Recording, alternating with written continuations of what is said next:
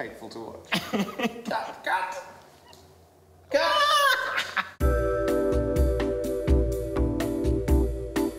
Hey guys, I'm Nidge, and this is a picture of me with my favourite pot of dolphins. Ah, cute. Now, you've probably heard plenty about climate change, and maybe, like me, you're worried about how it might be affecting the planet. Climate change can be tricky to see around us, and the mechanics and processes are sometimes invisible. So today, I'm going to go through the basics, the 5 most important things I reckon you need to know about climate change, with a few of them explained in simple experiments.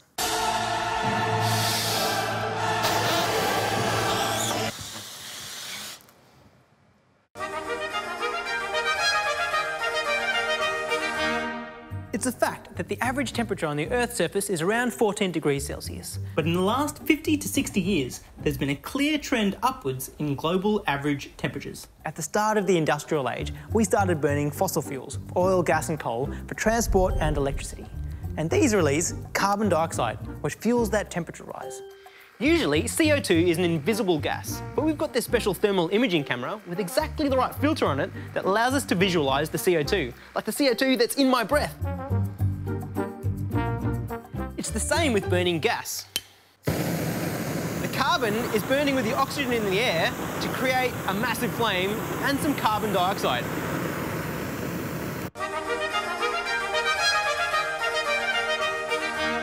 So what I've got here is some CO2 dry ice, which is turning into CO2 gas and flowing over our planet.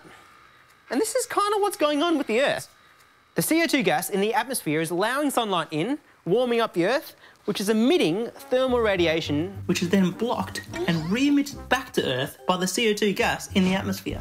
The more CO2 in the atmosphere, the thicker and more insulating that blanket is, and the warmer the Earth gets. And it's not just the CO2 up there changing things. We release all sorts of gases that have similar effects, including nitrous oxide and methane.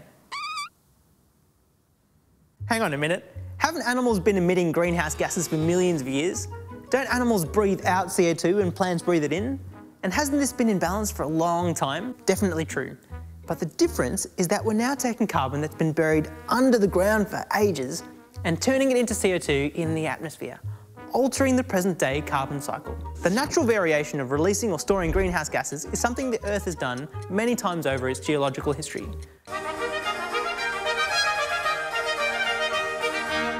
What many climate scientists are worried about today is the current rate of change. CSIRO projections suggest a global mean temperature rise ranging between 2.6 degrees and 4.8 degrees by the year 2100. With temperatures that extreme, people will be spending a lot more time at the beach. But with rising sea levels, where exactly will our beaches be? Let's ask Tim Flannery. Ah, Nidge. That's it. Hi, how are you? With rising sea levels, where exactly will our beaches be?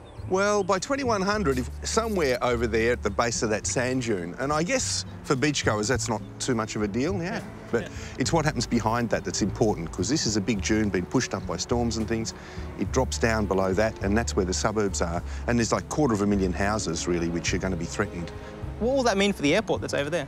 Wow, well, you can see how low that runway is there. I mean, you know, 2 metres of sea level rise, changing that baseline, you're going to have storm surges and high tides, which are going to make that inoperable. That's a big, expensive piece of infrastructure, you know, that's at stake. A potential sea level rise of 2 metres was demonstrated in a 2017 study by the US National Oceanic and Atmospheric Administration.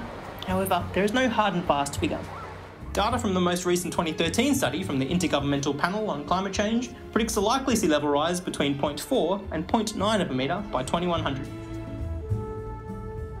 I mean, you can see, you know, that's where we were, and there's that coastal dune, and we're now come over to here, and this area here was originally a wetland of some sort, you know, so there's not a lot of leeway here, really, for allowing for that 2 metres of sea level rise. I mean, we are changing things now 170 times faster than the natural system drives change, right?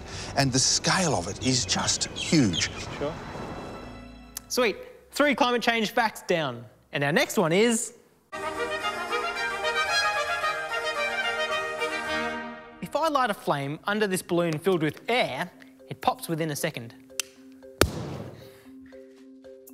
But if I light a flame under this balloon filled with water, it can last a lot longer. And the reason for this is because water has a much, much higher heat capacity, the ability to store heat. In fact, water's capacity to store heat is 4,000 times higher than air. Water's heat capacity is one of the reasons why the ocean can still be warm in late autumn and why it can take ages to warm up at the start of summer. The marine organisms that make up coral reefs are finely tuned to the ocean's temperature. Between February and April 2016, the ocean around the Great Barrier Reef was 1 to 1.5 degrees C above the long-term average, leading to the occurrence of bleaching in 93% of reefs. Almost 30% of shallow coral reefs died. How much hard evidence do we have for our contribution to climate change? The answer is in the ice. So what actually is in the ice that tells us about the climate? There's all sorts of stuff that we can measure when we go and look at the composition of the snow that then later sort of forms the big ice sheets over Antarctica. Not all water is the same. Some molecules of water are heavier than others, and so that gives us a way of understanding how temperature has changed in the past over Antarctica. We've gone from a carbon dioxide level of around about 180 parts per million, and we're now well above 400 parts per million and increasing about 3 parts per million every year. Yeah, the evidence that humans are causing today's climate change is irrefutable.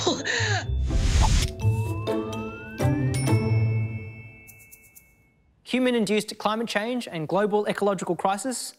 What can we do about it, Tim? Cut emissions from fossil fuels hard and fast, so get rid of fossil fuels. Then invest in technologies that can draw some of the CO2 out of the atmosphere. That is so critical because there's too much there already. So seaweed farming, silicate rocks making plastics from CO2. And thirdly, to get more efficient with almost everything we do, because unless we can live more lightly on the planet, we are going to run into serious trouble. But couldn't a warmer climate lead to some good things too?